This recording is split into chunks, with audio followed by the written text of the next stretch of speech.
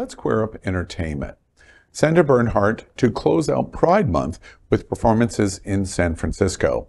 Sandra Bernhard is an icon in the LGBTQ+ community. She is a comedian, singer, actress, and especially LGBTQ+ activist. Recently, she joined us for Unapologetically Queer to discuss her past as well as her all-new live show, Spring Affair, which she will be performing at Feinstein's at the Nikko in San Francisco on June 22nd, 23rd, and 24th.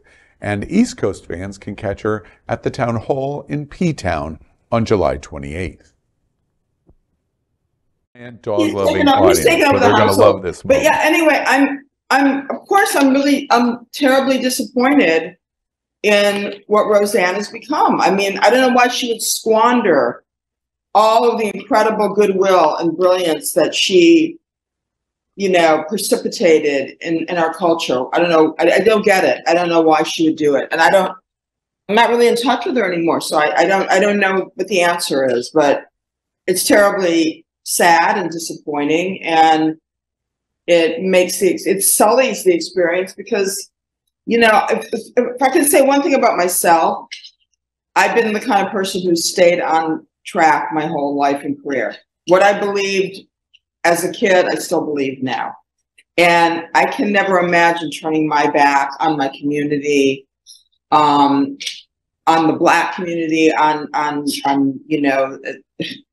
just all the people who make this culture so rich and beautiful. I don't understand it, and it's it's very disappointing. Would you be able to forgive the actions and the words and restart a relationship with Roseanne? Well, I don't think at this point or this juncture I could be friends with her, because I think she's still in that state of mind. I think she's in this very MAGA state of mind, and I don't really. I mean, it's not like I'm holding grudges or don't forgive her.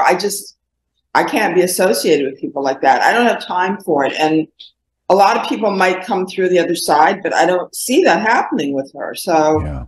It's really hard to say, yeah, great, come on back into the fold now that you've, finally figured it all out. I don't think she has. We are Queer News Tonight, the world's first and only live daily LGBTQ+ evening news show from Happening Out Television Network.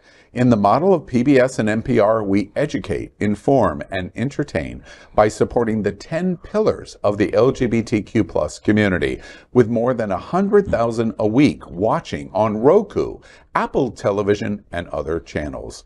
To keep the stories going, we accept donations with 100% transparency. Stay updated and live authentically with Queer News Tonight.